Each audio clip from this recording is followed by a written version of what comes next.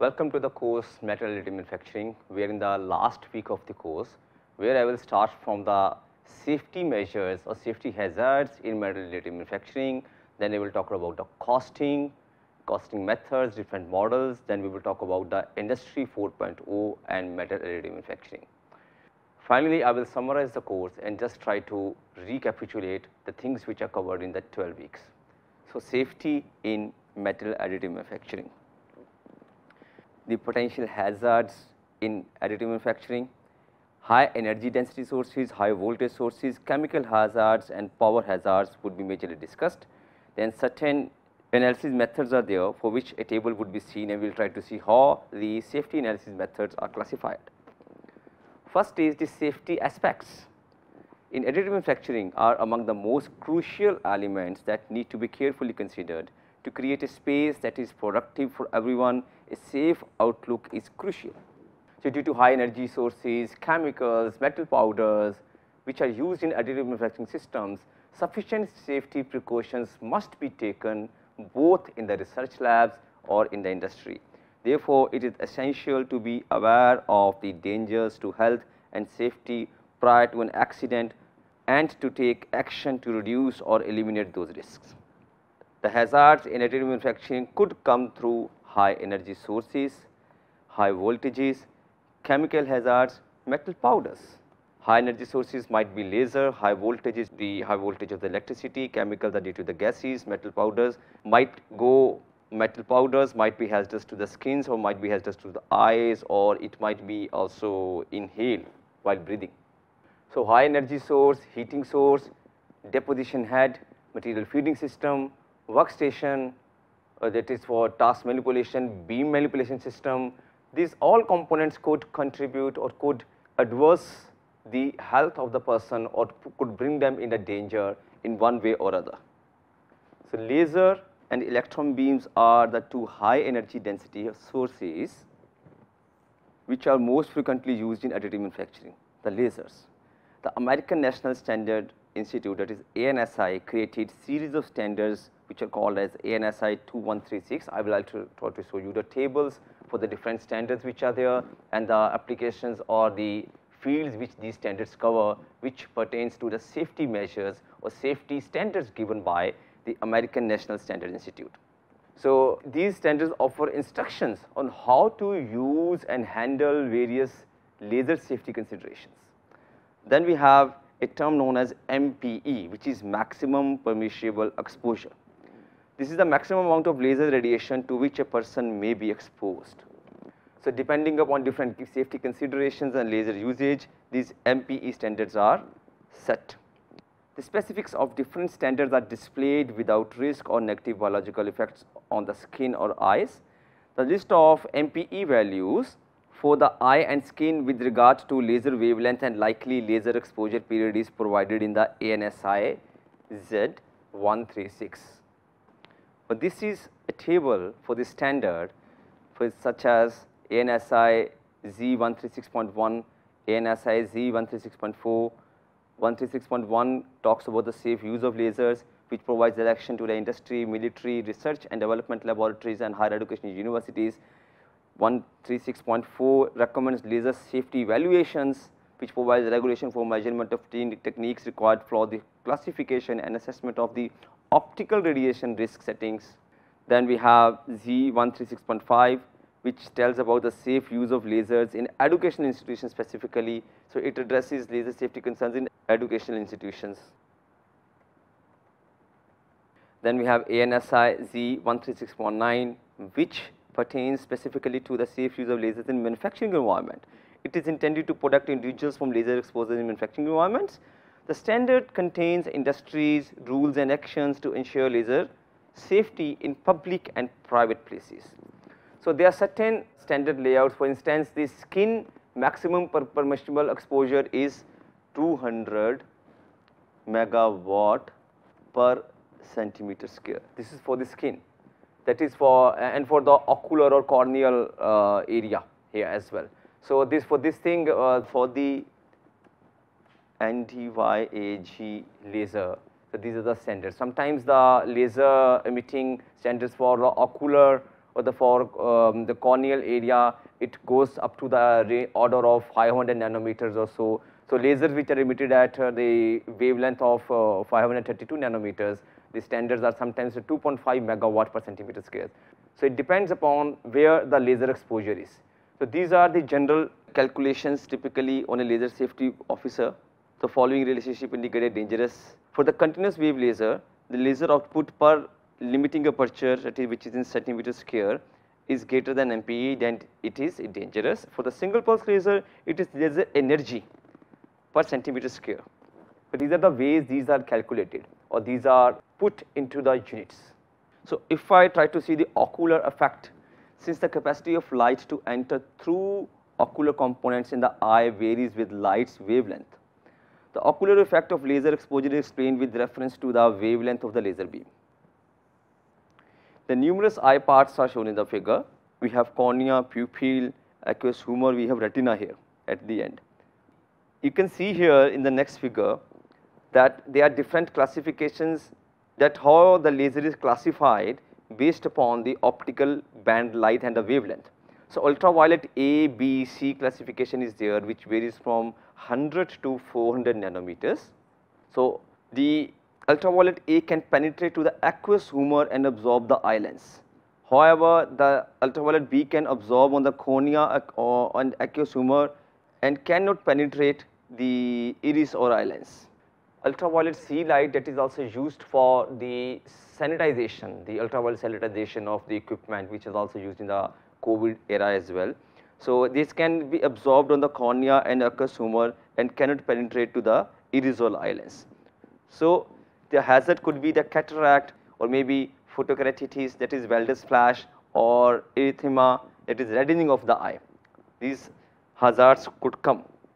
So depending upon the wavelength, the effect could be different. Visible light, it is highly penetrating and absorbs primarily on the eye retina. The irradiance above 10 watts per centimeter square can result in tissue damage.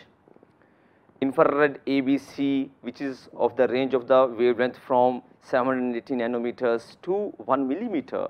So these are similar to visible light, will not enter or pass the lens because the wavelength is higher now, but it absorbs mainly on the cornea. The effect of retina causes cataract and can result in burning and irradiance as the irradiance is high. So this is how the wavelength affects the parts of the eye. But this is again an eye component, right? So eye means here we have pupil here, we have cornea outer here, inside we have retina here. So you can see how ultraviolet CBA, the wavelength is increasing here and how the effect is being shown in these figures. So to what part does it affect? It affects only here, the ultraviolet C only comes to the aqueous humor here. The ultraviolet C, B and A could only come to the aqueous humor or it can only come to the cornea part only. Then we have visible light that could be penetrating. Then we have the infrared A, B, C wavelengths which could go further. Similarly, we have the skin effects. In the skin also there is an outer skin, dermis and tissue. Ultraviolet C remains to the outer scale, B goes further, A further goes, visible light can go to the tissue point as well. Infrared wavelengths also just affects these levels, that is dermis and the outer skin only. The laser with a different wavelength has a different depth of penetration. The depth of penetration of radiation in human skin varies with wavelength as it is shown in this figure as well. So ultraviolet C and infrared C absorbed by the outer and dead skin layers which can result in burning. Ultraviolet B and IRB penetrate fairly deeper into the living skin tissue. UVA and IRA penetrate even deeper. Visible light penetrates to the deepest part of the skin layer. So this is the difference between how it affects the eye and skin, but both the ways or both the parts of the body, it has a detrimental effect. There is a classification of laser class 1, 2, 3 and 4 based upon the radiation levels it produces. The laser class 1 is not capable to produce radiation levels. which can cause damage. The class 2 is a visible laser, that is the wavelength is given for 400 to 700 nanometer, which cannot surpass the maximum permissible exposure, that is the MPE value. So, MPE time less than 0.25 s cannot be surpassed by class 2. Class 3A and B are the lasers whose output is less than 5 times the ocular MPE value, and 3B is a specific kind of the class whose output is certainly less than 5 times of the ocular maximum permissible exposure, but which cannot exceed an average radiant power greater than 0.5 watt for 0.25 seconds or longer, or which cannot produce radiant energy greater than 0.125 joules for exposure times less than 0.25 seconds. So, this one is for the continuous, the other one is in the joules the energy is given for the single pulse.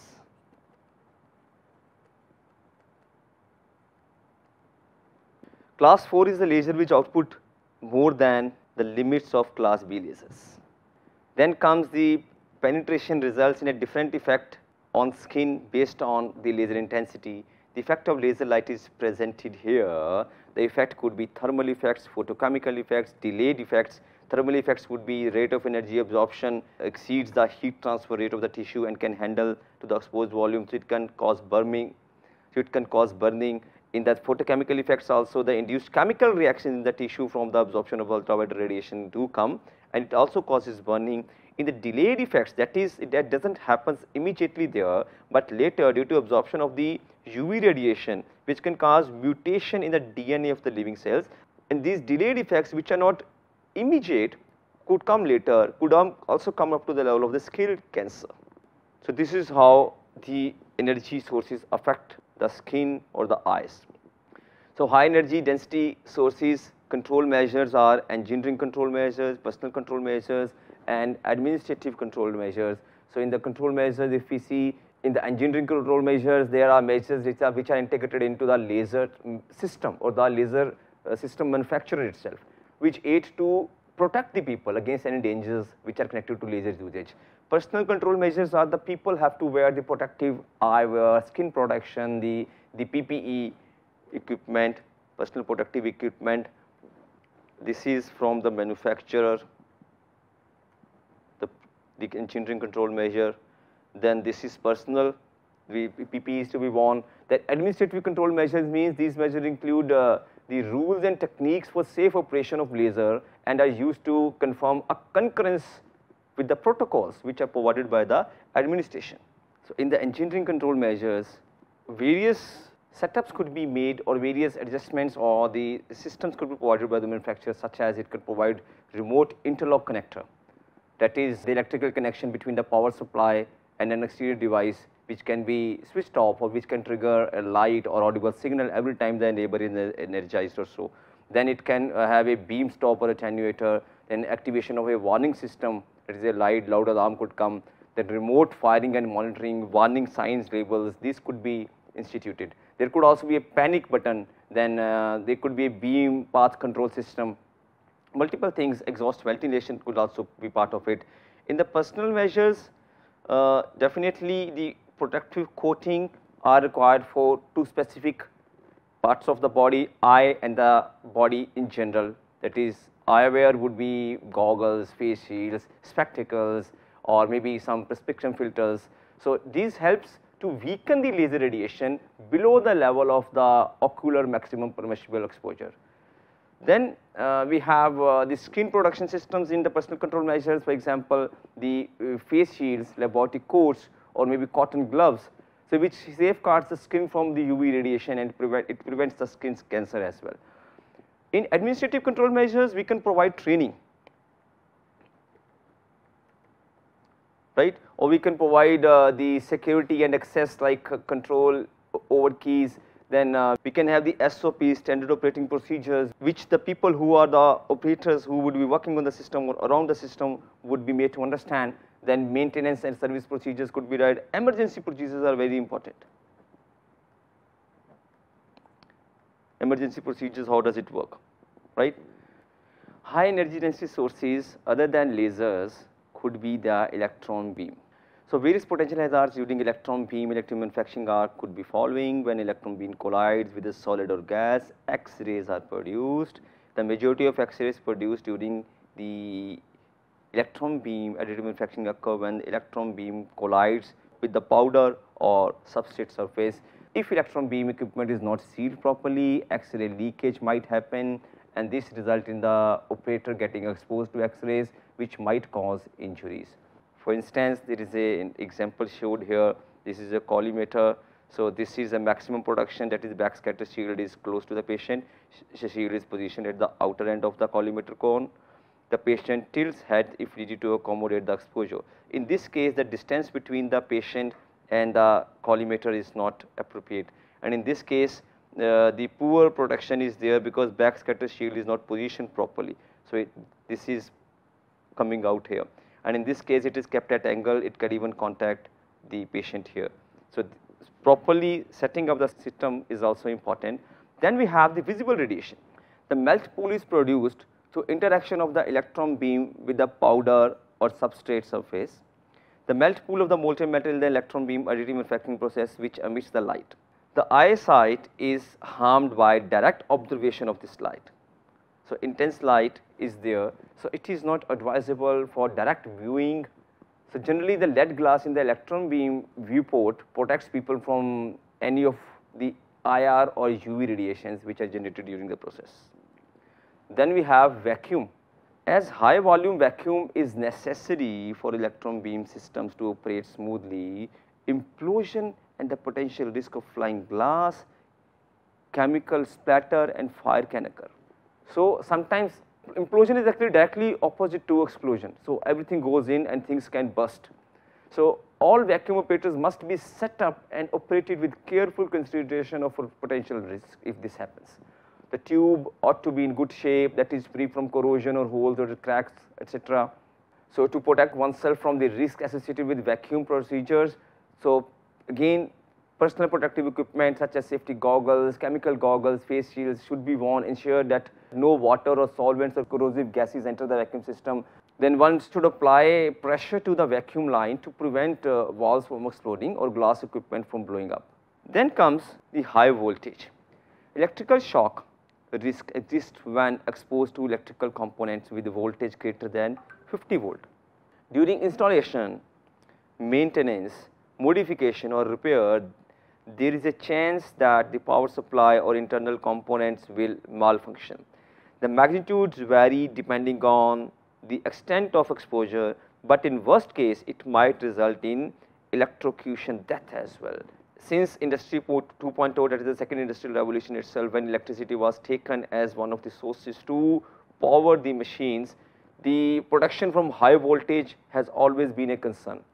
There are certain control measures such as ground all the equipment properly, insulate and safeguard the electrical terminals, utilize a barrier mechanism to prevent contact with electrified wires, verify, sure that electrical warnings, tags and signals are firmly in place and clearly visible.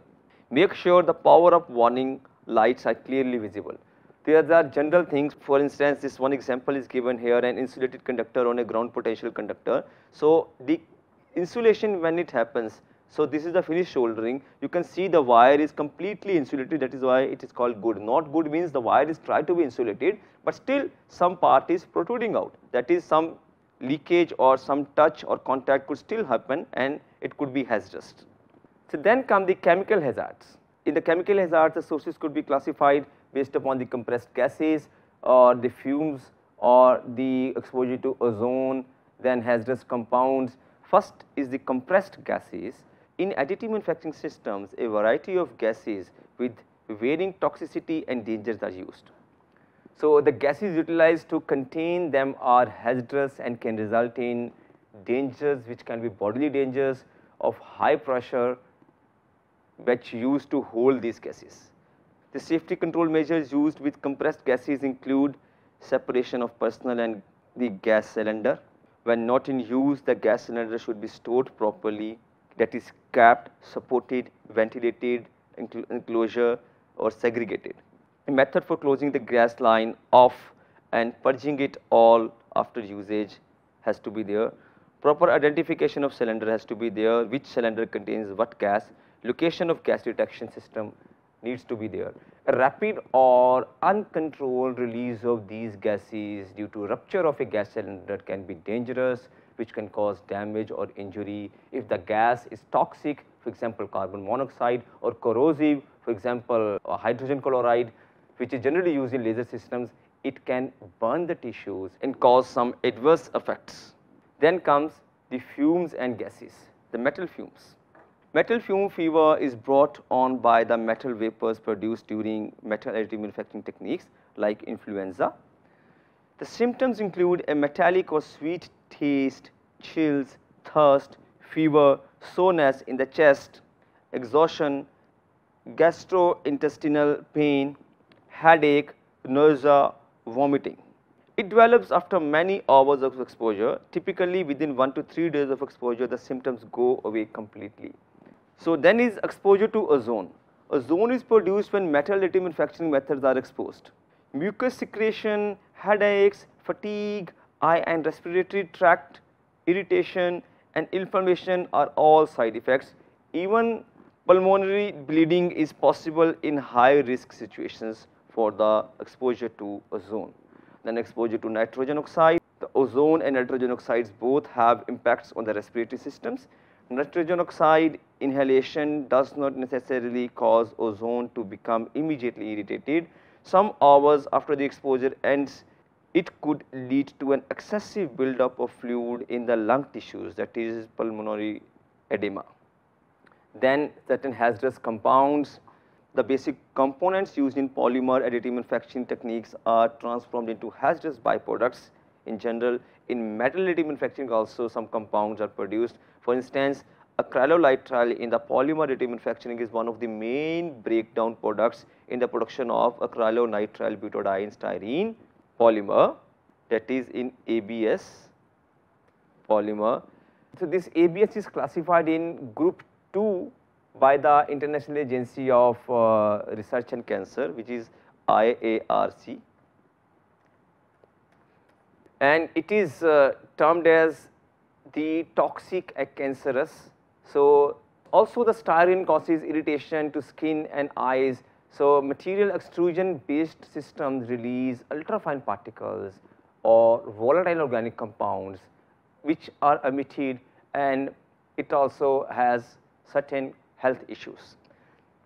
So styrene and I3 butadiene react at a temperature between 160 and 180 degrees, which is also not good for health.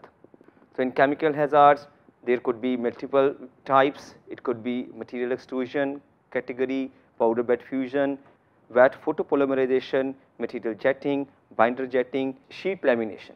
So in different kinds of the inhalation exposure, when certain powders could be produced, volatile organic compounds could be produced. In the even sheet lamination system, the volatile organic compounds could be there or shocks could be there. Next is powder hazards. Powder is at various stages in different processes which are powder based. The powder is atomized, the manufacturing of the powder, the use of powders, the reusing of the powder, when the powder also comes in contact with the laser. So there are different stages in which the powder hazards could come in the form of inhalation, consumption, skin contact or eye contact. So indirected energy hazards based on the specialized and binder jetting based additive manufacturing processes. The powder is employed as a feedstock material. Some of the major health issues associated with exposure to powder are as follows. Inhalation. Inhalation may cause upper respiratory tract discomfort. That means chronic lung diseases, asthma can both be brought by inhalation. Then consumption of the powders. Consuming metal powder might cause gastrointestinal tract discomfort. Skin contact, that is skin to skin contact, may cause mechanical itchiness or an allergic skin reaction. Eye contact. Contact with the eyes may also irritate the person. So following description of the first aid measures are included. So generally the first step is to be taken after the excessive exposure to the powder is to provide general first aid, that is rest, warmth, fresh air. So as a general rule, If the symptoms persist, a doctor could also be consulted. So medical attention should be sought for the burns or eye injuries, regardless how minor they seem, but first aid and contacting doctor is required is to be there. In inhalation, if inhaled, the victim should be escorted outside to get some fresh air. In the absence of pulse or respiration, administer cardiopulmonary resuscitation. Breathing is challenging, oxygen needs to be given if it is there. Then is ingestion of the powders. Inducing vomiting is not advised. After cleaning your mouth, drink a lot of water. If discomfort develops, seek medical attention, which is in general required if ingestion of the powders happen in metal-related manufacturing. Next comes the skin contact. Remove the contaminated clothing, shoes and jewelry and wash before the reuse of it. Wash skin with soap and water for several minutes. Get medical attention if irritation develops or persists. Next is the eye contact of the powders. So do not rub the eye. This is the first and the foremost instruction that is given. Avoid contaminating unaffected eye. Make sure to remove any contact lenses from the eyes. Rinse with a gentle stream of water or saline for at least 15 minutes. So hold the eyelids open. So get prompt medical attention. These are the certain precautions for the powder hazards. Various precautions could be taken that need to be there for handling and storage of powder. For example, handling of the powder. So during handling, avoid the formation of dust clouds.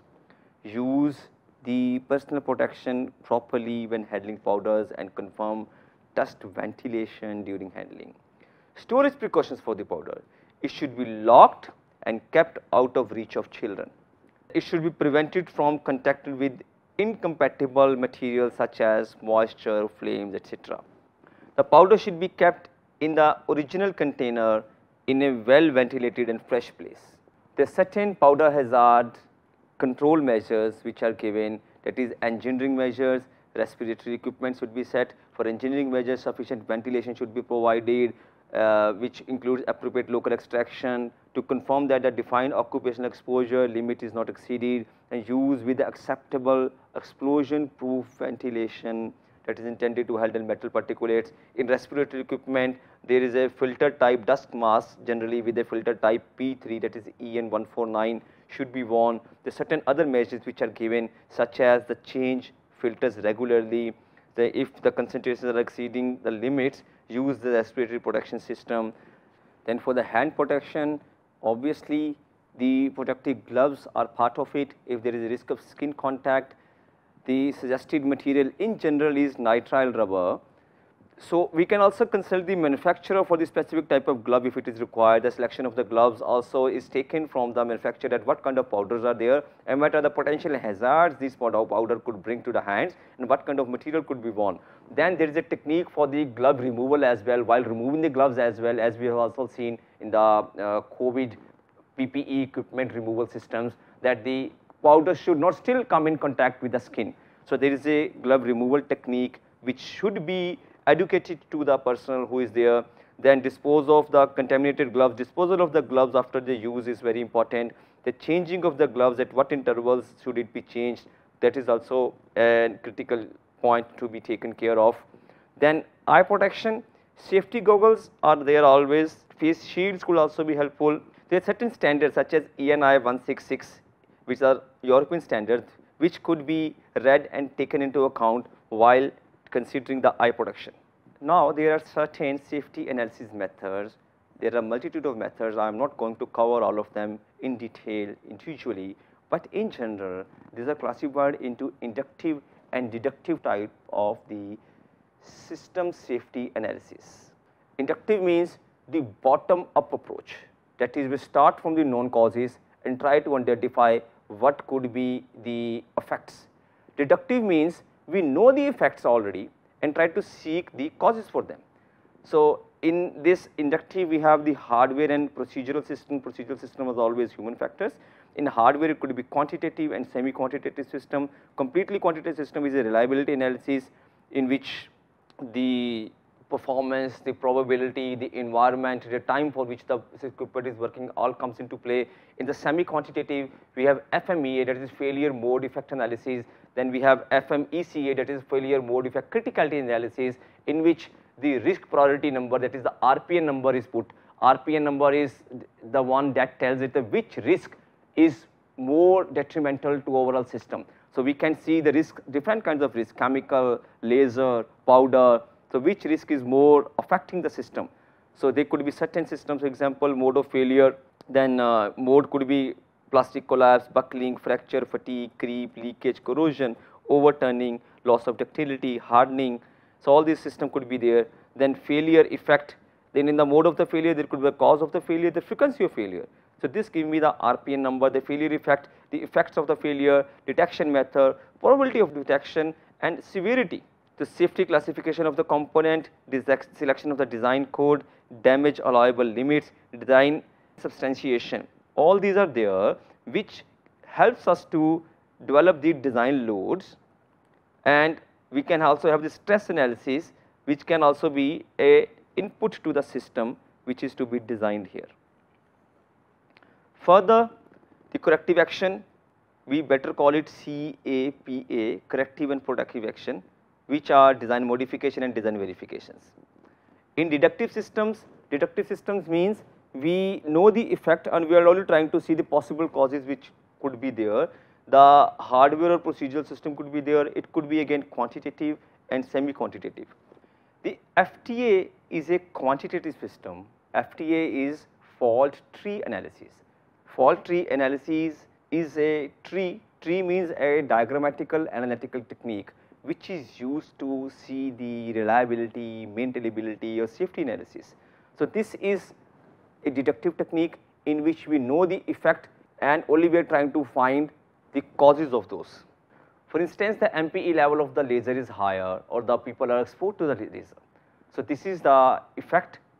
The causes of this could be whether the protective coatings are not kept or the laser which is brought is not within the system. Is it the administrative cause, is it a machine cause, is it the personal equipment cause? So all this system could be kept later.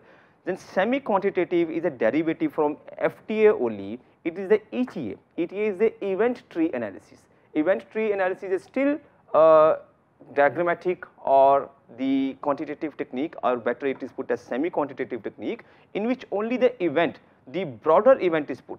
Powder leak, reason 1, reason 2, reason 3, reason 1 cause 2, cause 3, something like that, that's all. But FTA is more quantitative. We say reason 1 probability is this, reason 2 probability is this. The more numbers do come here, that is why this is known as a complete quantitative technique. There are certain techniques like these which could be seen or which could be employed to determine the safety of the system. So certain points to ponder in this lecture: what are the potential hazards of additive manufacturing, list the safety measures pertaining to high energy sources, understand and list the safety measures pertaining to high voltage sources as well. Then please try to classify the measures pertaining to chemical hazard, determine the safety measures pertaining to metal powder. So with this, let us try to see an assignment. You have all the electrical systems at home. It is the electrical connections. Please try to see any exposed part in your home. Exposed part or portion, if it is there. Even if it is not there, please try to see whether the wiring that you have, maybe for any of your equipment, whether it is exposed at certain point, maybe due to some rodent might have exposed it or some other reasons. So please try to see and try to see what could be the issues that could come. Please only try to list the issues. Okay, the contact to skin could come, right, or water could be there that could come to contact with the skin. Please try to list these systems only to try to understand that how the electrical hazard systems, the tables which are given for the voltage protection. So what could be there for the wires which are there? You can say the safety measure is always wear a rubber footwear, or always touch the wire while wearing gloves, or always use a plier which is insulated. So, these systems you can see. So, this is very generic assignment that I am giving to you. With this, I would like to end my lecture, and let us meet in the next lecture where I will talk about the costing in metal additive manufacturing. Thank you.